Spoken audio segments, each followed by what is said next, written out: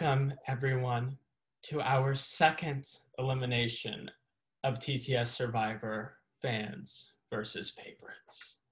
My first major question tonight is, what's the mood, everyone? How are we doing? I am tired, first of all. I get off work at 9, and I had to run to get the bus and still make myself look cute and presentable for Zoom. But I really missed filming yesterday. I did. I said something in the Slack. I was like, I just really wish we could be doing it. And Naomi made the great point that if we were doing it every night, I would be so stressed. It would be unbelievable. And so even though we're in elimination, it's so nice to see everyone's faces because you're not my coworkers. We're the only people I see. You know what? That is so positive in such a lovely way. I'm so grateful none of you are my coworkers. My coworkers are all a lot. They're a lot. Some more than others. I feel a lot of terrified energy for all of you guys being at your first elimination. Am I imagining this, or are you guys literally freaking out? Yeah. Really? Yeah, I feel bad, Matthew. I feel bad. You know, I almost forgot that someone had to go home. And we won the first week, and it was such a good feeling that it was so easy to forget about this part. So I'm bummed. This is a bummer. Bummer. Yeah, this is kind of like by far the shittiest part, and this is your inaugural elimination, so just know it doesn't get easier, period. Well, I guess I'm going to go into some more specific questions for everyone. This season is really particularly interesting because this is the first season we do not have current TTS students, and some, or not theater school student or alumni at all.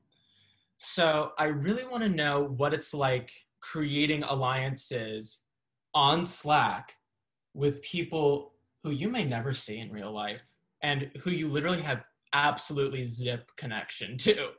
You know what? I'll speak as the resident non-DePaul student. It is definitely a scary challenge. I am trying to make these connections, but you feel so separate. You can feel the distance there. At least I can. I don't know if you can. But it's definitely a scary time, but all we can do is play Survivor and try to make these connections and know that, even if I never see y'all ever, I'm seeing your pretty faces now, and that's enough for me. Spoken like a true friend. I mean, one thing that I do notice is that we have 4 non-TTS people to 3 TTS people. Could that be present in the space? Could that start manifesting? Do you guys fear that some of those commonalities, as arbitrary as they may seem, might start bringing people together? I think that people have more connections than you'd realize. Because even though I'm no longer a TTS student, I'm still living in the area. Jack was in my graduating year. I'm a costume designer, so I sort of know what Naomi and Clara are going through. I had 20 godchildren, and so I had godchildren in theater studies. And so I feel like there's things in place. And then me and Megan met once very briefly, so there you go. I feel like with these things and with Survivor in particular, it's I have a breadcrumb of a relationship with you, but God damn it, I will make a whole fucking cake out of what we have. I was Brett was in my Discover class. We are married.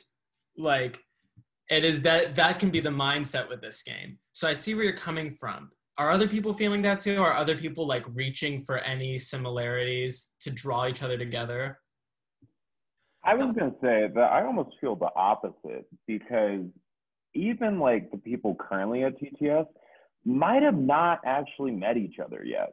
So like in my mind, this is kind of just a blank slate in general. Like I know that you haven't had really in-person classes. So while part of me was scared that I'm currently in Colorado, the other part of me was like, they haven't met each other either. Like it's fine.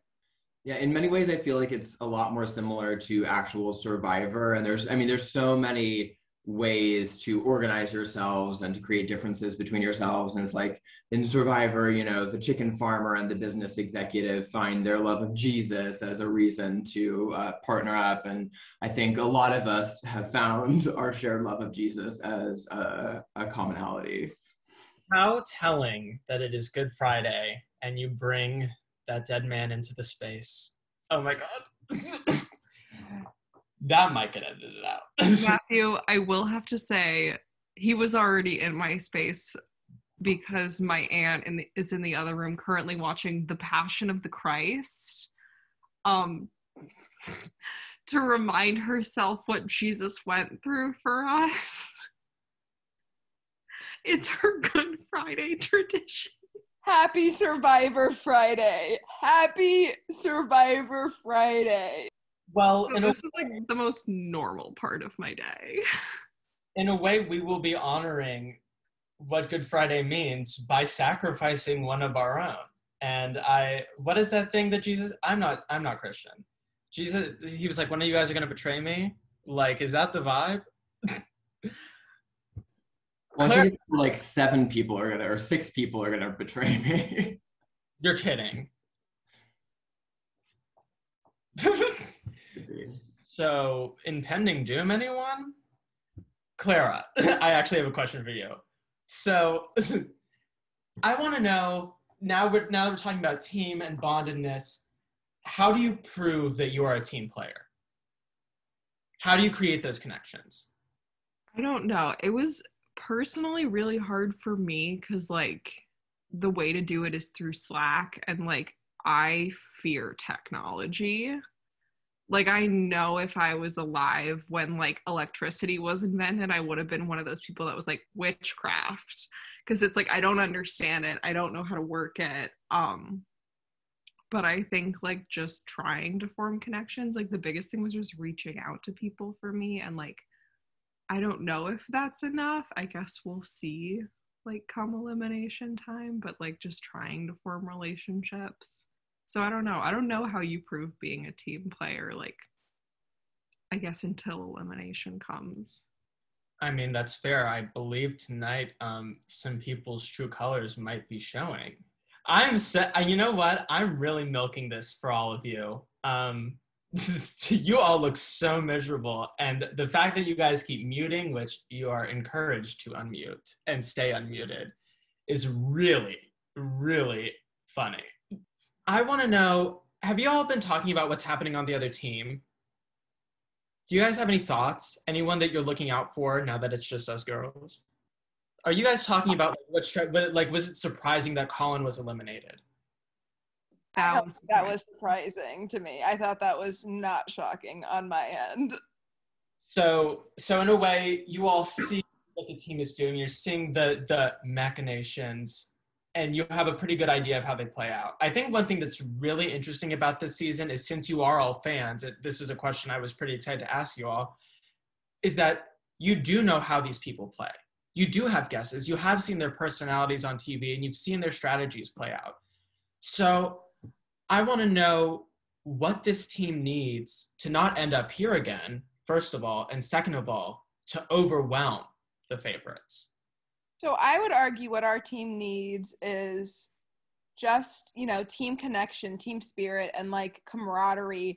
As dumb as that sounds, like in the real game of Survivor, if you have a team that like supports each other and pushes through these challenges and like really, really digs one another, really, really like wants to stay together as bad as humanly possible, like that's how you win these challenges. And when you encourage each other and have those good vibes, like that's how you win, I feel like. So Megan, I guess my question for you is there anyone that you feel particularly close with that you've developed that good connection with, especially seeing as you're not a TTS student? That's a toughie for me. I feel like I have a lot of on the surface relationships. There's a lot of people I can chat with. And there's a lot of people who have made me feel like, you know, even though I am separate, like they still want to work with me and they still want to care about me. But like, I feel like that's a tough question in a game like Survivor, where deception is like the point of this game. So I can think I have these allies, think I have these close people, but like every single one of these people could be lying to my face. So ask me that question next elimination, and then I'll let you know. Yeah, totally. Jacob, were you gonna say something?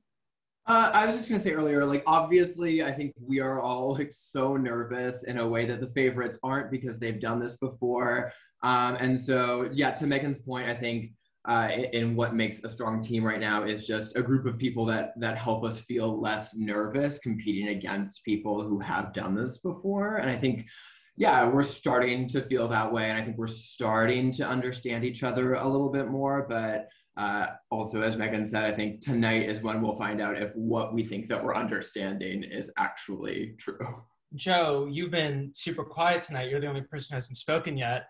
So I want to talk to you a little bit. What is going on in your mind tonight? So I don't know. Like I just kind of felt like this kind of calm before the storm kind of situation going on. Like not necessarily that this is going to be a storm, but like it's kind of like a kind of quiet dread that I've kind of felt, you know, leading up to this.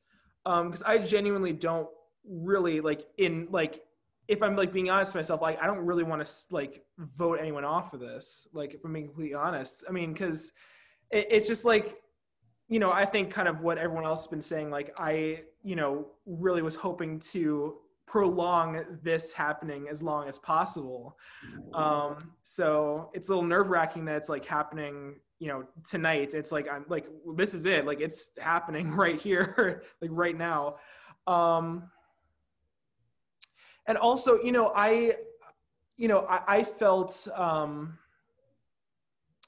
I gotta say, I feel a little bad because I did not participate in the last challenge, and I kind of felt, watching you guys all, you know, do your thing was like, it was so cool, and I was like so like I was just like cheering you guys on. I was like, I obviously didn't have my camera on, but like I was like, you know, I was really like just like in love with my team at that moment, and you know, I felt bad that I wish I had like more to contribute in that moment. So I guess I want to know what factors came into play with you sitting out. Was there a group discussion? Did you volunteer yourself? How did that end up happening? I did volunteer. Yeah. I mean, cause there's kind of like, there's kind of this like, and correct if I'm wrong, anyone, but like, there's like a time, like we almost like didn't like want everyone's like, I know with like choosing a leader specifically, we were all kind of like, oh, who wants to be a leader? And it's just kind of like, you know, like it doesn't feel like there's, the vibe I get from everyone is like, we're all just kind of like trying to do this together, and we don't really want to consider ourselves like above each other or things like that. And I think like, just from my perspective, I was like, okay, well, I don't want to be like the person who like stays in and makes someone else go out. So I was like, I'll do it myself. So I guess so what I'm hearing is like, in a way, that was your way of stepping up for the team to make it so that everybody who was enthusiastic about playing didn't have to put themselves in the spotlight, and you decided to do that instead. Yeah, I think that's a better way of summing it up. Yeah. Well, you know, I'm listening, I'm hearing, I'm reflecting. Yeah, absolutely. That is very important, to always be considering the good of the team and cheering each other on. I think that team sportsmanship right now is incredibly important. Naomi, you have been, it seems, a pretty solid fan of Survivor TTS. In Survivor TTS Season 1, I did not write this question, I just want to say. We saw two people in particular really leading most of the eliminations. This is so humiliating. We saw 2 people leading the eliminations. In season 2, it was much more all over the place. In season 2, every episode felt like a blindside. Every episode was a clean slate. Do you see this season racking up to be more like season 1 or season 2? I mean, ideally, you just freaking lead the ship and you tell people what to do and they do it. And then sometimes you're like, I just hope to God I don't get shot in the face. If that makes sense. Season 1 versus season 2. I'd say it's like a bit of both, because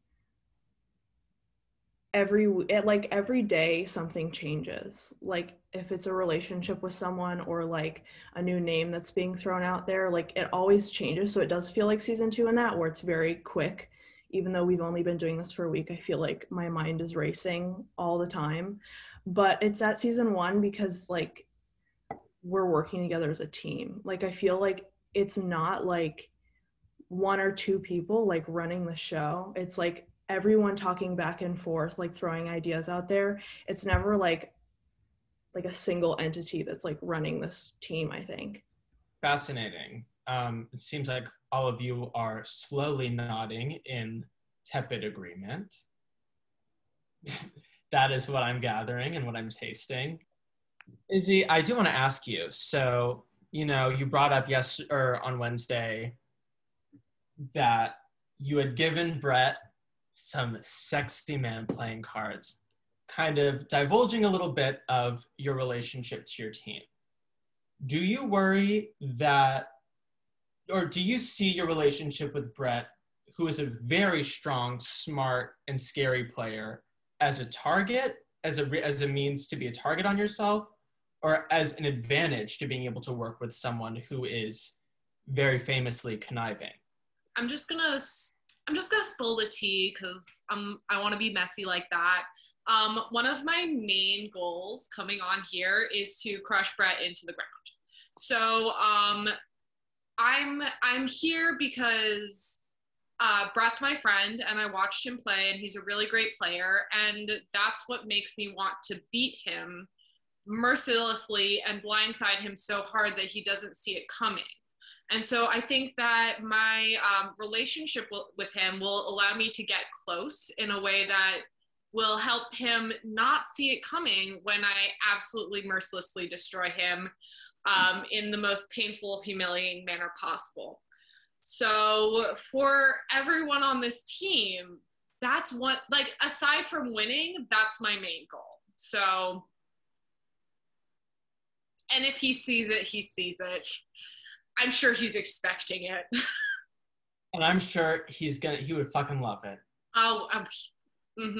He would expect nothing less from me.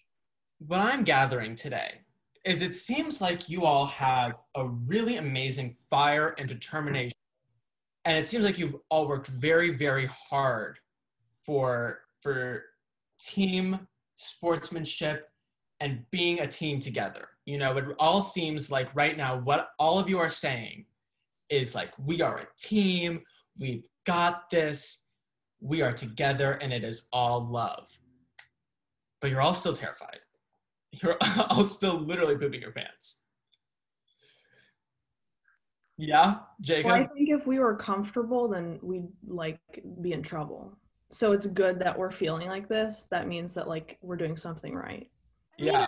Telling that like all of us really want to play together. Like we all want to play together really bad, and like you're talking about how we're spouting sportsmanship. Like I'm right there with you. Like I want to be together and play this game together, which makes this elimination so much worse, because it's like either like I go home, which stinks, or I have to send somebody else home who I really like and wanted to play with, which also stinks, and I'm really unhappy about it. Yeah, I think the hardest thing is we, in a inspired fit of bonding, played 2 truths and a lie with each other. And so we got to know all sorts of fun, weird facts. And it's really hard to vote someone out when you know really weird, strange, fun trivia about them. Yeah, I think, as we sort of said earlier too, I think we're going to learn a lot in a few minutes, and I'm really interested to see how 6 of us carry that learning and that energy into the challenge that comes. And it actually does give me a new level of respect for the fact that the favorites did this last week and beat us, that they had a whole elimination, that they had all these feelings and emotions, and then they came to the challenge. So hopefully 6 of us are able to do the same thing. Well, I will say you are wrong about it being in a few minutes. I think right now it is time to vote. And this time, one of your fellow contestants adrift. As I say your names, please private message me the first person you will be eliminating from your team. Naomi, Clara, Jacob, Megan, Joe, Izzy, and Jack. All right, the votes are in. Our first vote is for Jacob. We have a vote for Joe. We have a second vote for Joe.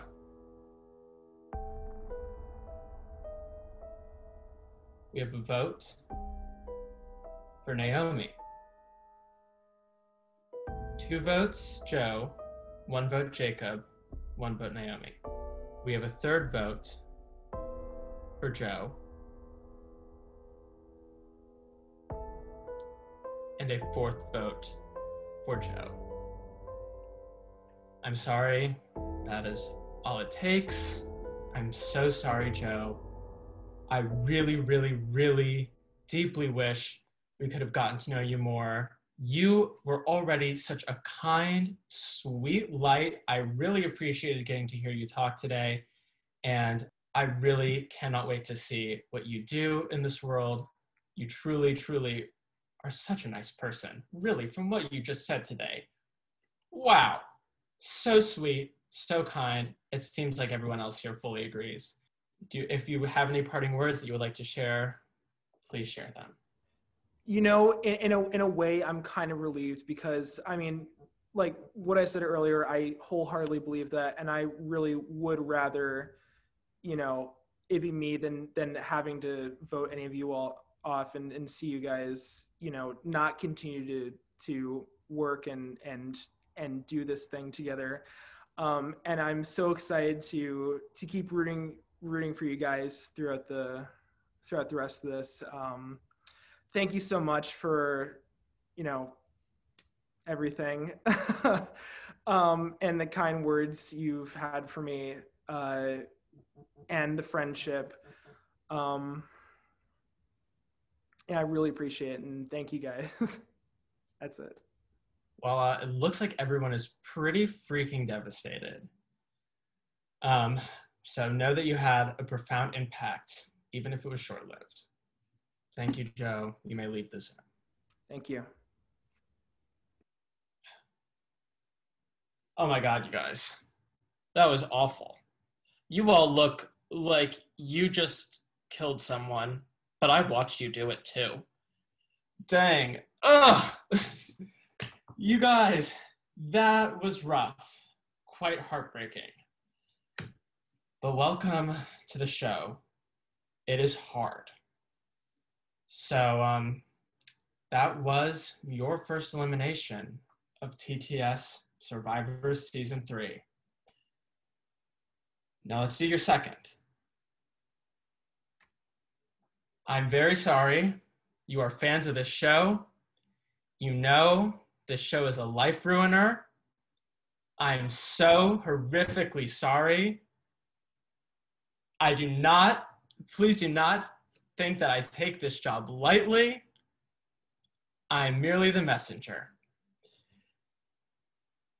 The second elimination was always planned to be a double. Very sorry, no matter who went. I am so upset right now. Unbelievable. This is fucked up. This is fucked up. And as I say your name, please message me the next person you will be sending home. First up is Izzy. Oh, why'd you? I hadn't decided yet.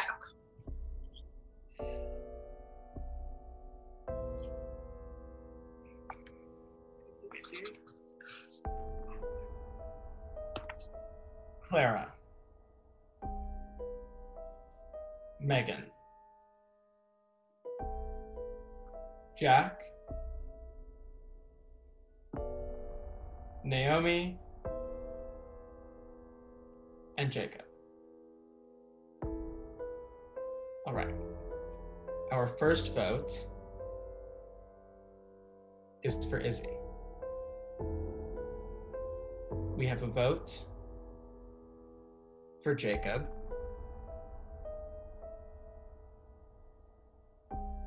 We have a vote for Clara. That's 1 vote Jacob, 1 vote Izzy, 1 vote Clara. We have a second vote for Izzy. We have a third vote for Izzy. And a fourth and final vote for Izzy. I am very sorry to tell you what you already know, Izzy. This means that you have just been eliminated from Survivor TTS Season 3. Let me just say, your passion and determination and cool-ass attitude is really freaking awesome and really deserves a lot more time and attention. So you're pretty freaking cool, and I hope that you destroy Brett, even if it's this game. Do it for all of us, because we all need you to do it. If you have any words you'd like to share, the floor is yours. Wow. Okay, so I did not see this coming fully did not see it coming. This was a blindside. So I thought I had some relationships that I guess I didn't have, but I do want to talk to everyone afterwards because I've had fun talking to you all in the Slack. But I'm gonna be a little pissed for like a little bit. I'm gonna be a little pissed for a little bit. Please beat the. I also want to have like nasty things to say and like drama to spill, but I don't. So I'm going out assuming that you send me home because I'm the biggest threat, and that's how I'm gonna live in my French vanilla fantasy. So. Thank you so much, Izzy. Seems like everyone truly was just scared of you. Thank you so much. You may leave the Zoom. All right, that's the end of the torture for all of you. Pretty awful. Really, really, really, really freaking bad. You just got a really raw and pungent taste of what this show is. So buckle up, take some deep breaths. You've been through the toughest part. You've been through the gauntlet. Now it's time to get on the same page and take on the day. Thank you so much. This has been the second and third eliminations of TTS Survivor Season 3, Fans versus Favorites. Welcome to our third challenge. Sorry, what? Oh my god, you did one. Skip! I'm actually feeling this one. I'm at a loss for words.